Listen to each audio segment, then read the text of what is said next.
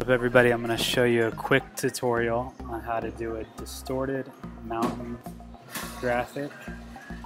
So I grabbed this image from Unsplash in here,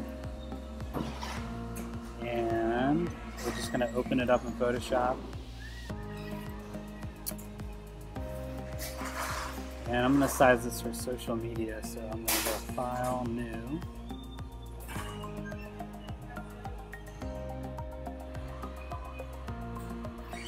And I sized my social media graphics 1500 by 1800 pixels, 72 resolution, RGB color mode, create, and then we're going to drag and drop this picture over here.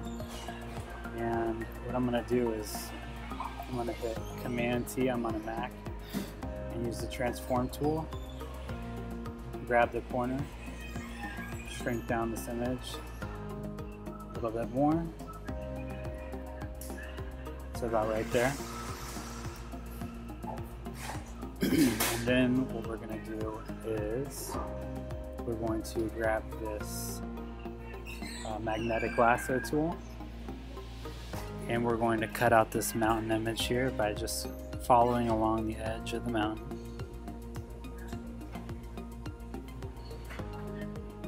All along the way I'm just making little clicks so that it snaps to the object that we want it to. And then we'll just go all the way down to the bottom and come back around, and you'll know you're done when it's making this dotted line. And then I'm going to hit copy and paste, Command C, Command V if you're on a Mac. And then I'm going to hit Command C, Command V one more time. Duplicate it. I'm just going to drag this back down to where it should be. I don't know why it did that, but so now we got two layers here. And what we're going to do is we're going to click on this eye tool so we can't see this top layer. And then on this layer number 2, we're going to go Filter, Distort, Wave, and we're going to adjust these settings right here. So my number of generators is 5, my wavelength is all the way to the left, and this one under here is set to 25. Amplitude, we can make adjustments with that, but I'm going to set it 163. And then the max is at 672. Scale, horizontal is at 1, and vertical is at 31. So you can make adjustments with that. I keep it about right there at 21. And sometimes I hit randomize a couple times until you see the effect that you like. I like that. So then I'm going to hit OK. And now we got this distorted mountain. And if we click on layer 3, we can move that back to where it's supposed to be. I think it's about right there. And this layer underneath looks like that. You can move it around.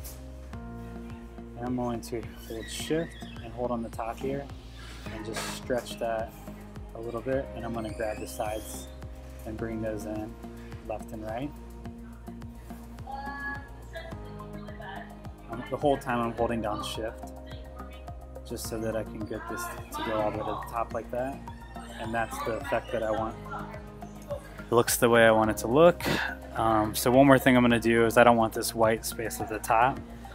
So click on layer 1 and grab the rectangle marquee tool and just drag over this section. Don't go all the way to this mountaintop, but just grab a little section right here and hit Command T.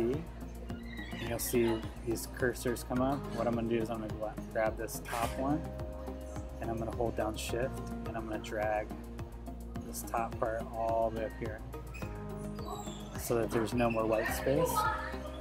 And that stretched the background without distorting this mountain image because we didn't grab.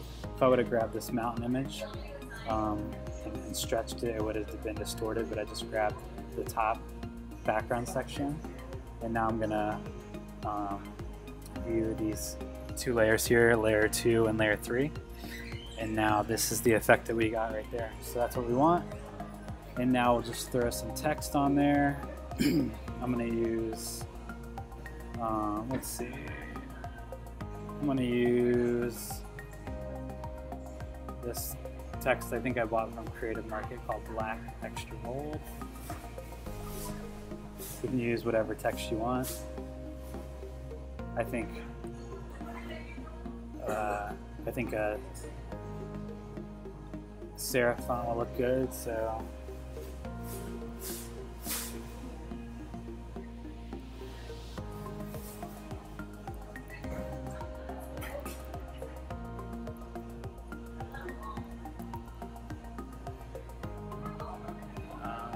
just mess with my kerning here and my spacing. So there you go, pretty simple little graphic there. I might adjust this later, but for right now, this is what I want it to say, look like. And voila, done. One more step I'm going to show you guys. If you've ever watched any of my, saw any of my graphics, you always ask, how do I get that noise effect, like a grain effect? So if you click on layer 1, you hit Command-Shift-A, it opens up what's called a camera raw filter, and you can edit this photo. And all I'm doing is I'm clicking on the FX button, and I'm turning the grain up. You can go up and down to wherever you like it, but I just usually add a little bit of grain. 55 looks good, and then you have to do that to every single layer. So Command-Shift-A, 55, make sure your settings are the same each time. And then the last layer, Command-Shift-A, 55. That's how I get a nice noise layer effect. I hope that tutorial helped you guys. If you make a graphic like this, I'd love to see it. Tag me and I'll share it on my stories. Thanks guys.